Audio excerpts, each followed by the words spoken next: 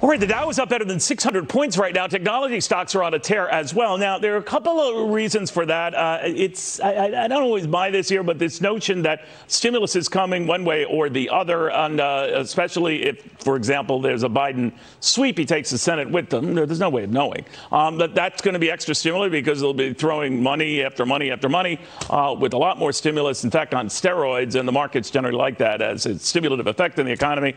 Never mind, we go deeper into debt to do that. But I do want to explore a number of scenarios, how they play out and how the markets might react afterwards. And for that, I have Brian Westbury, First Trust Advisors, Chief Economist. I've also got Rebecca Walser Wealth Management. So, guys, if you'll indulge me, a couple of scenarios that could play out, if not tonight, eventually, when we get all the results. And, Rebecca, one is this. I'll start with you.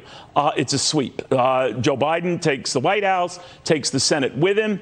The Democrats run the table. How would markets react to that? Wow. Oh, that's a whopper. I think you're exactly right with what you said in the lead-in, Neil. I think at first the markets would like it because they think, wow, we're going to get a ton of stimulus, until they realize that that just means bigger taxes on top of a Biden tax plan that's already quite expansive and quite massive coming out of a global pandemic. So I do think the markets initially might be happy about a total blue wave. But eventually, the regulations and the tax policy will catch up. And I think that the economy will struggle like it did under the Obama-Biden presidency for the recovery we're talking. All right. Clean sweep, Brian. How would the markets react?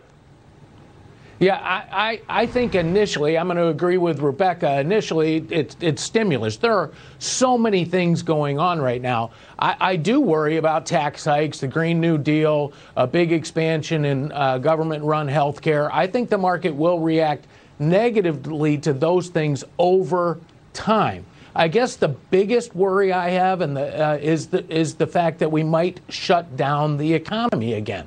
And if we were to do that, I do not think the market would like that.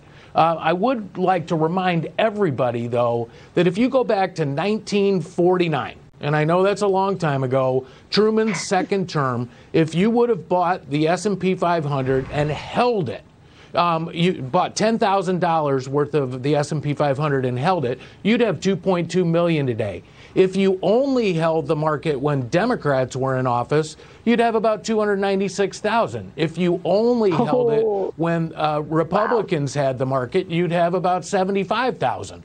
So what I'm saying is that, yeah, the who's in office and what policies are followed really matters. But over time, Apple's going to sell the same number of phones next year, no matter who wins. It's the future that really matters. So right now, I think investors should stay in the market. The economy is growing, profits are rising, and it's a good place to be. All right, I'm going to bullet a couple of other scenarios, guys, and if you just keep it to a minimum on just the question I'm asking, I don't need you to be rude to you. Rebecca, the other option is this. No, please. All right. There was an interesting set of facts there. Rebecca, the president wins, but the Senate flips Democrat. You have divided government. Then what? Well, we do like our checks and balances in America, so I would say that's overall a win for democracy. But it will make the president's proposals definitely a lot harder. I know he was talking about a middle-class tax cut, additional middle-class tax cut, and I don't know that the Dems would go against that, but I don't want to give him a win either. So I think divided would be divided. All right, Brian, Joe Biden wins. The Senate stays Republican. Still split government, but a flip of who's controlling what. Yeah, I think the market, in those kinds of scenarios, Neil, the market loves it. I think that's a great scenario for the market.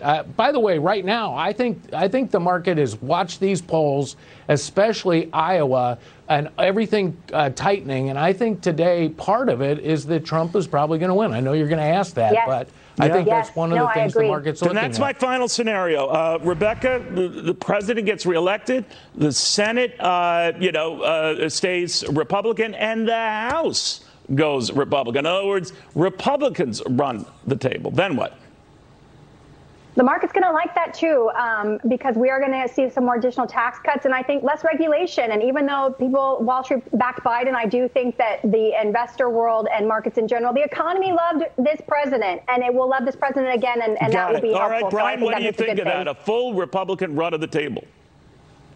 Totally agree with Rebecca on this, and I think one of the key things there is we will get another stimulus bill. But if a total Republican run of the table means shutdowns are off, at least a massive shutdown is off the table.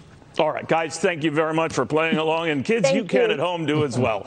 There's our FBN game that we're going to be playing all day and all tonight on those very scenarios.